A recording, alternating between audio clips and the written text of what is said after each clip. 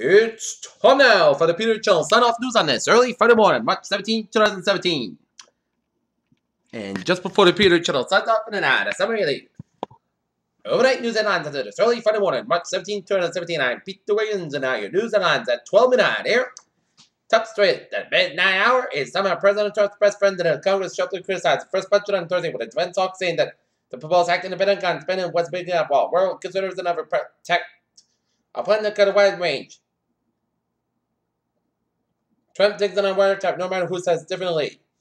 And FDNY AMT and Rubber 5 was killed. And a reporter was injured about surgery when a man stole their ambulance and drove into one of the first responder sources and witness told the New York Daily News. Right off Ghana, an apartment building under construction in downtown Raleigh was engulfed in flames on Thursday night. The 5-story building in the 4 block of Northwest North Street caught fire just after 10 p.m. In Balkan administration, second accepted a travel ban from third-world countries, and federal judge in Hawaii laid the blame squarely on President Trump and his advisors, as suggested the policy was aimed at bar Muslims. A former Trump advisor took a big check from the Russian cybersecurity firm.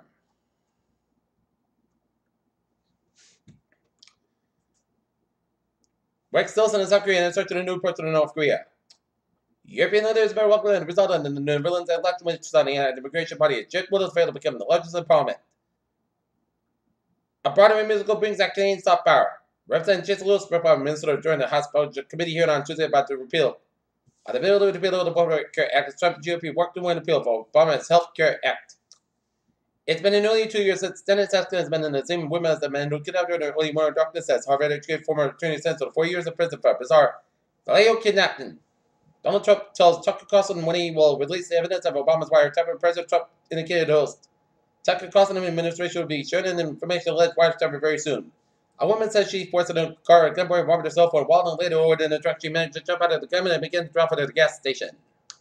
Ever Air, one of the more Irish in the state. Probation and mainstream man made of Obama threat. Fox schools stick to proposed budget. Deadly compound case to go to jurors. Norfolk man who defected to kill ex-wife. Burned down home and deemed a danger. Kids stayed home from the school and adults stayed home from the workmen at no eastern part of the city on Tuesday. Canada closed its university, trading up more than 25%. Tokyo Asian markets were big on Friday, weighing in the prospects that the U.S. Federal Reserve will not raise the interest rates many times to investors expect. Analysts been in Canada step since it made its IPO. Not one analyst has given a snapshot of buy rated and shares have fallen considering the appointments over the price of the beginning of the month. NASA's mission into the surface of Europe, new by asteroid and an asteroid above our own planet, will be cut from the Jet Propulsion Laboratory portfolio under the White House Jet Proposal released on Thursday. Global warming has severely diminished huge sections of the Australian Great Barrier Reef, according to a new paper published Wednesday in the journal Nature. Harpersville, New York, Sue Sapp and said after April giraffes' behavior has been on edge on Thursday morning said that they expect them to have a period to settle down later Thursday. Tardigrades are incredibly tough critters in new studies. Scientists have pinpointed some of the genes behind their tiny animal survival skills. A Michigan man is feeling grateful after surviving a strep foot infection leading to amputation of parts of his hands and his feet and nearly cost his life. When 3 elderly women of common age related eye disease were found after receiving some injections at a Broward County clinic in summer 2015, the red flags were apparent at the Thomas Albania Clinic of Toronto, Switzerland University. The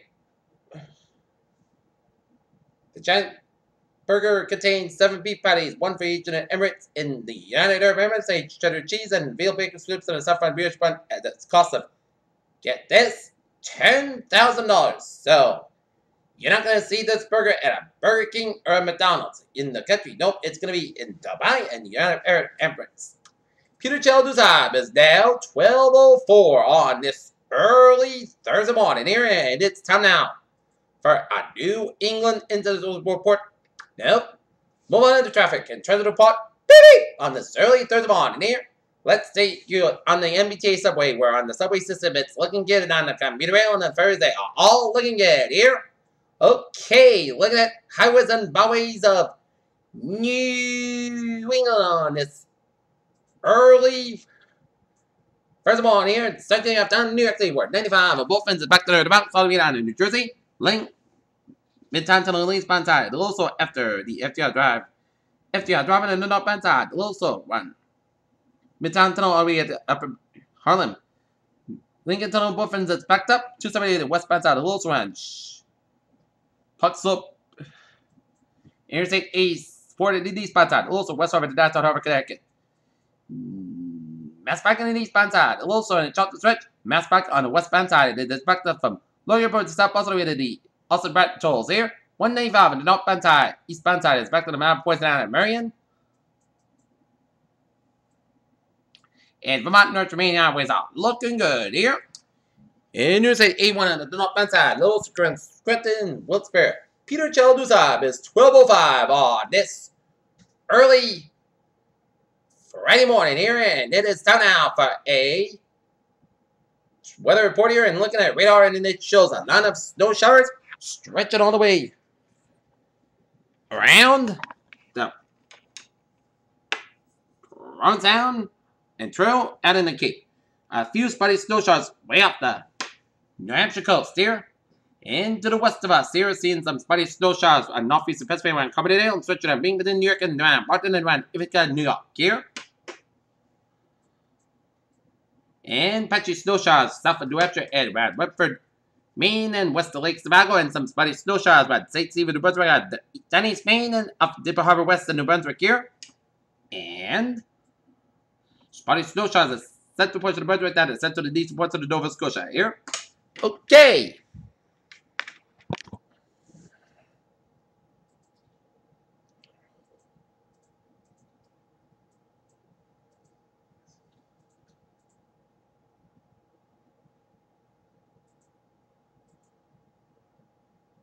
Take a look at hazard weather outlook.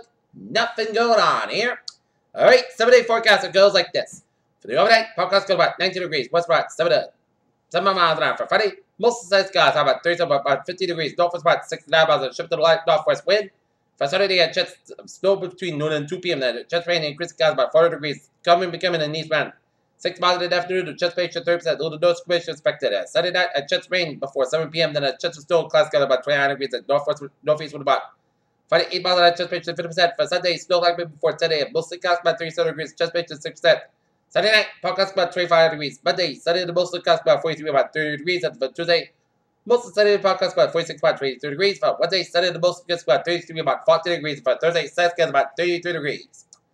Currently in Taunton, it's overcast and 30, and Norton, it's overcast at 28, and Mansfield, it's overcast at 28. And that is going to be it for the Peter Channel. Sort off news on this early Friday morning, March 17, 2017. I'm Peter. Good night with a good presentation, and I'll see you tomorrow morning in the Moore Report. Or later this morning for Moore Report. Have a good night. Right now, the time now, it's 8 minutes after midnight on this early Friday morning, March 17, 2017. It's early St. Pat's Day morning, and the Peter Channel will be signing off for the night. This is Peter, so be off. A good night, and I'll see you in the morning here with the Elected Leprechaun in the St. Patty's Day. Have a good night.